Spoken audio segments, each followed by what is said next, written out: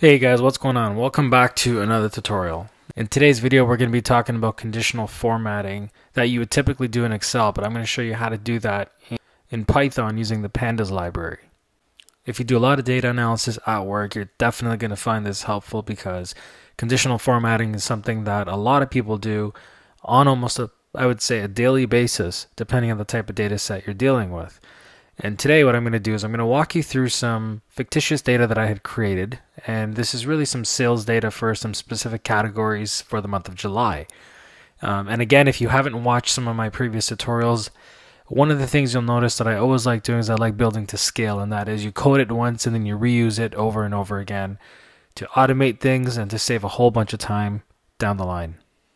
And for those of you who are just joining in today, welcome to the channel. If you want to up your game in data science, Python programming, machine learning, this is the place to be.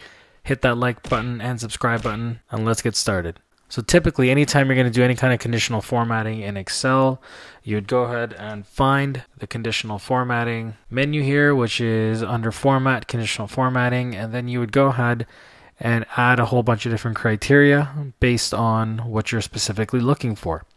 Now to do this once, it's no problem. It's fairly straightforward and it's easy to do in Excel. But can you imagine having to repeat this for tens, if not hundreds, if not thousands of spreadsheets on a monthly basis or even a more frequent basis? It can get quite cumbersome. So why not just build the automation once in Python and then run it over and over again so that you don't have to worry about this kind of stuff? So here's what we're going to do today. We're going to go ahead and import this data set into Python. Then I also want to derive some additional data here. So if you come from retail sales, one of the things you'll know that people always look at is the margin rate. And so we're going to bring that in here as well because we want to see what specific categories are driving the best sales and margin, but at the same time, what kind of margin rate they're getting.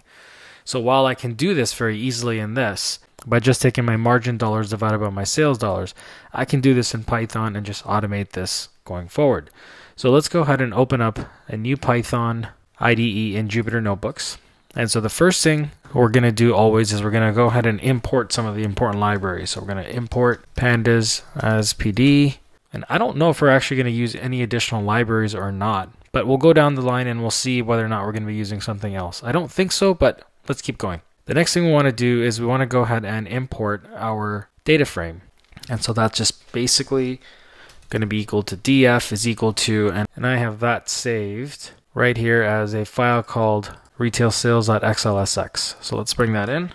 And so for that, we're just going to do pd.read_excel and then bring in the file name.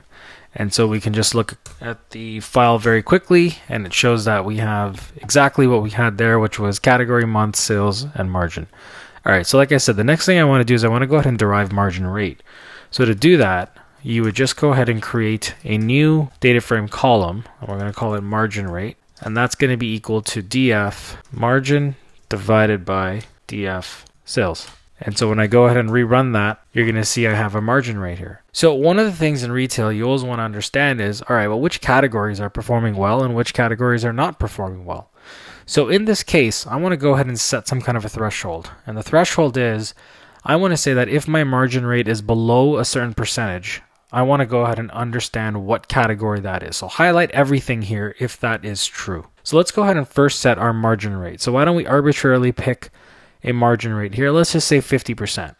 So we're going to say our threshold, or we're just going to say margin threshold is equal to 0.5. All right, so now what I want to do is I want to go ahead and create some kind of a statement. And in this statement, what I want to understand is whether or not my margin rate, if it's below 0.5, I want to go ahead and highlight this entire row as red. And if it's greater than 0.5, I want to highlight this entire row as green. And there's one other thing I forgot here. I should say as type. So we'll say as type float. And I spelled float wrong. So there we go. So if I were to go ahead and reprint the data frame, this is actually just going to be a float value here, and that's what we want. All right, cool. So the margin threshold has been set. So how would we go about and doing something like this? So we have to go ahead and apply something called a style.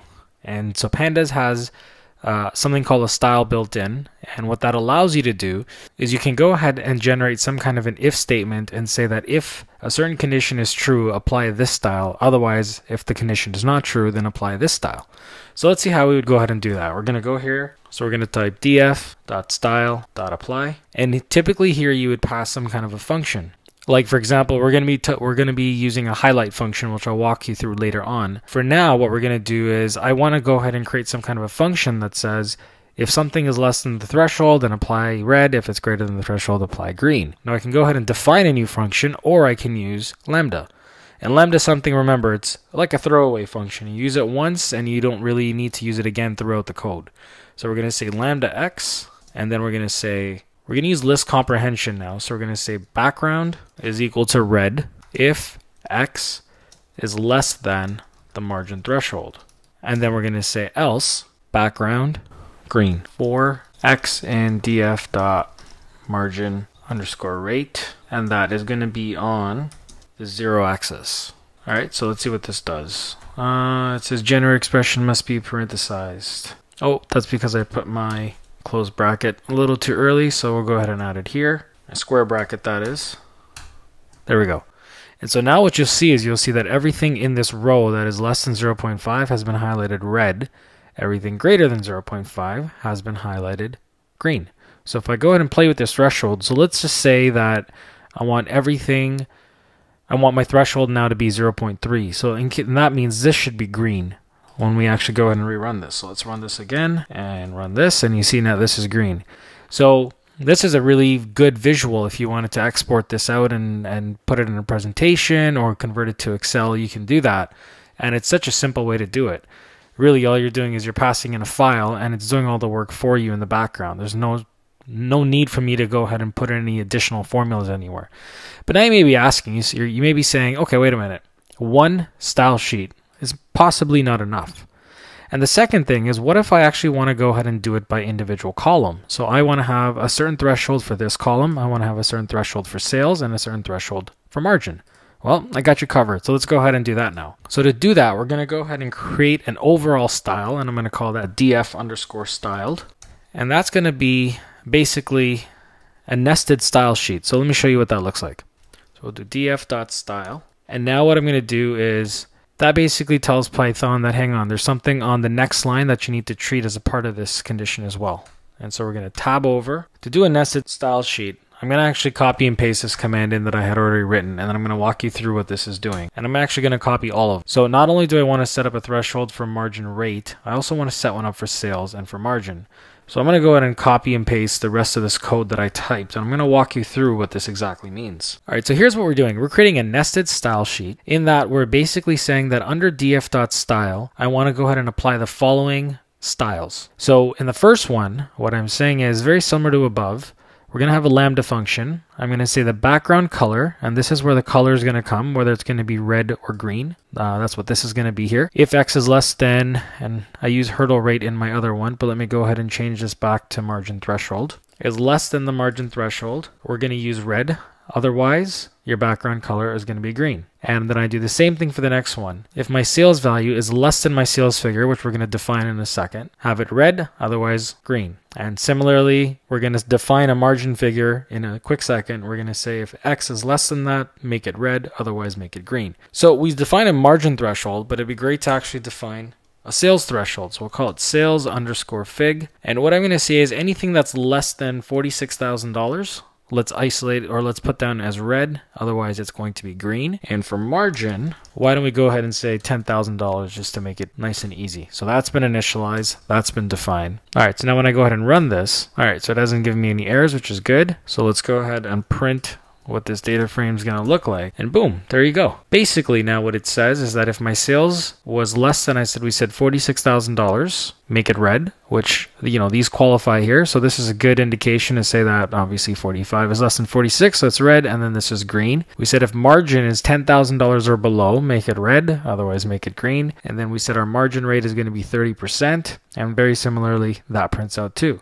So this is really cool because, like I said, you create the style sheet once and you can use this over and over again. So the next thing you may be asking is, well, how do I get this back into Excel? Let's say I did want to do this and I want to put this in Excel. How do I do that? It's actually very simple. There's two quick ways to do it. The first one is we would just go here and say .to_Excel, and then we'll call it style.xlsx.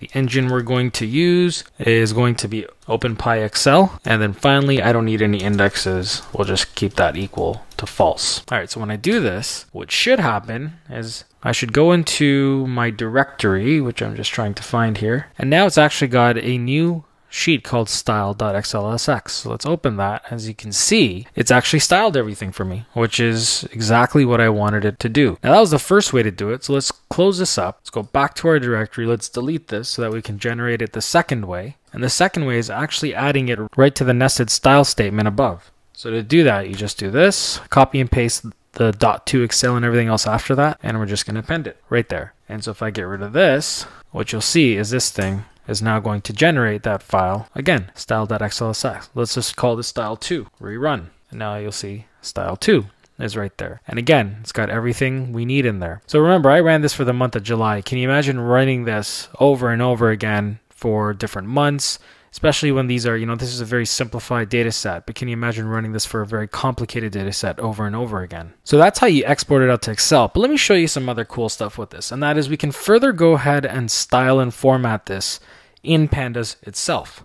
So for example, if I wanted to go ahead and take the margin rate and I wanted to have a currency type margin rate. So to do that, I would just go ahead and add in something like this. And what this here is doing is it's going to take the margin rate, it'll add the $sign in front of it, it's going to have 2 decimal places, and it's going to treat it like a currency. And so I can do the same thing with sales. So let's go ahead and do that. And so let's just see what this looks like very quickly. So we're going to go ahead and print this out down here. And now you can see the sales figures actually look like they're currency dollars with the $sign in front of them. So sales and margin both actually look like currency. So now I want to convert this into a percentage. How would I go about doing that? And so very simply what I can do is add another format for this.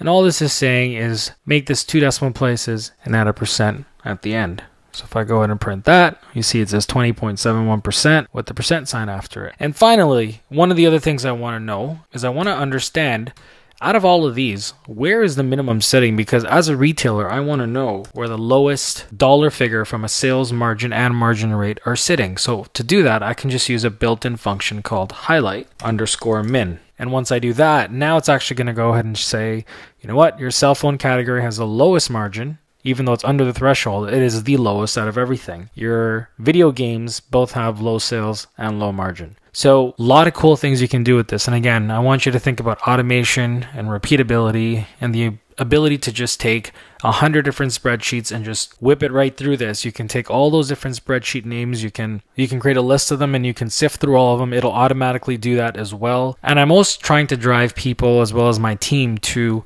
what I would call low touch to no touch. And what I mean by that is, if I need to touch it, it's really only for maintenance. Otherwise, anything that I derive, anything that I build, I want to make sure that it's 100% completely automated so that it's something that's sitting in the back burner. It's getting done on its own and I never have to worry about it. So guys, that brings this tutorial to the end. I hope you guys enjoyed this really cool tutorial. The other thing I'll say is I didn't find a lot of what I would call quality and decent sources online on actually how to do this and get it kicked out into Excel. And so I really wanted to create something for you guys that was simple to learn, simple to understand, simple to execute, but also something that you can use in your day-to-day job. So guys, hopefully you found this helpful. If so, always remember to continue, like, subscribe, and share. And I will see you next time. Thanks very much.